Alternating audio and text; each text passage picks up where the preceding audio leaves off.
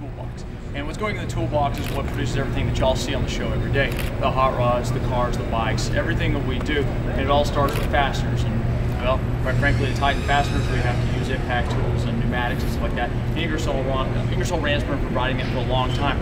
For myself, one day I decided this was going to be my craft. I would build hot rods, I would build bikes. It wasn't something I stumbled into. It was actually a hard decision. I said, this is going to be what I do. And ever since that point forward, I tried to have the best tools I could, and I always tried to learn something new every day. I tried to get better every time. So I decided I needed to buy tools. I didn't have any at the moment. And so the first expensive tool I bought was on the tool truck, and it's got all the really nice ones that have the nice covers on them, everything, a lot of pretty logos on. Well, the one that I wanted was the one that I saw in my dad's toolbox, and it was old and beat up and had been there a long time, and it was an Ingersoll Rand. It was the brand that I recognized. And so the first expensive tool purchase I ever made was an Ingersoll Rand impact, a half-inch impact.